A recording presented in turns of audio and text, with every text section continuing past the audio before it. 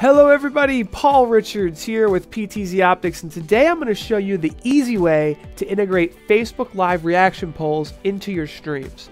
Now, as you know, we live stream to YouTube on Facebook or on Fridays and Facebook on Mondays. And one of the reasons why we do that is because when you're going to use Facebook Live reaction polls, which is a great way to boost engagement and also prompt your audience for information on how they feel about a given subject, you really want to live stream exclusively to Facebook so your entire audience can participate in the poll that you're live streaming to. So that's kind of the strategy that we've been taking, is exclusivity on our live streams to a given platform, which I suggest to any of you out there who are doing live streaming.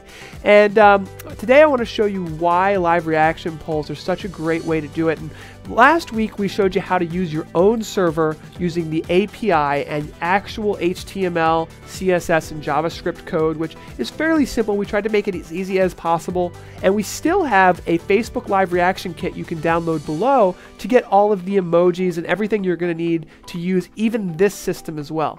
But this system, livereactionspoll.com, is a Facebook Live reaction system that's completely cloud-based. You don't need a server. It's the easiest way to do Facebook Live reactions, and we're actually sponsoring this company to help them provide this service. And there's a little donate button. The developer's from Pakistan. He's a really great guy. And what I want to do is I want to show you guys first an example of what Facebook Live reactions are, in case you didn't see our other videos, and then I want to show you how easy it is to use this cloud-based system. So first of all, here is an example. I'm going to hit play here and show you guys what this looks like.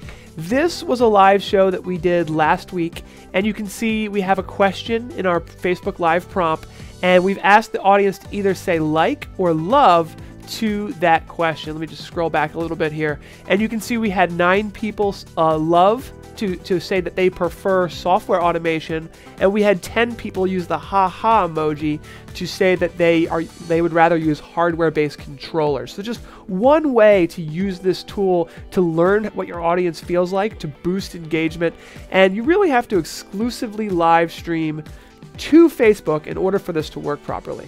So now let me take you to livereactionspoll.com, and let me just scroll back in this video here and show you from the beginning how to do this. So you go to livereactionspoll.com, which we're sponsoring and trying to help them create this web-based application for you. You hit the Create Now button, and what you need is your Facebook Live developer token and the post ID. Those are the 2 things you need, and they've made it so easy. You can just click Get Access Token, and you can see there that's only part of my access token there. Don't worry, it's such a long key, not everyone's going to be able to see it or steal it or use it, for example. Then you get your post ID. Let me show you how to do that. So you go to your Facebook video, and I'm just going to use the same video as our example here.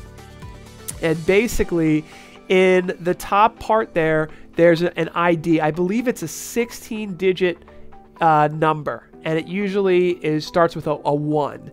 And you just copy that and paste it into your ID. Now, if you're scheduling a live show that hasn't gone forward yet, which we do every week, you have to go to the embed cog and grab the post ID there.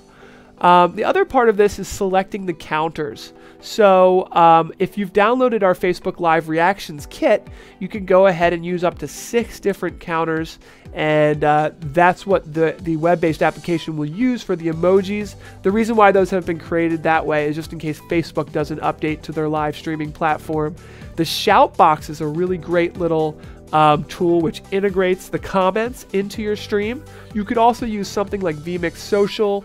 Wirecast also has a version of social media comment integration, but you can see here that you can just move around these buttons and where you want them. So what you're doing here, let me just pause it before we go live. Oh, it's okay, we went live.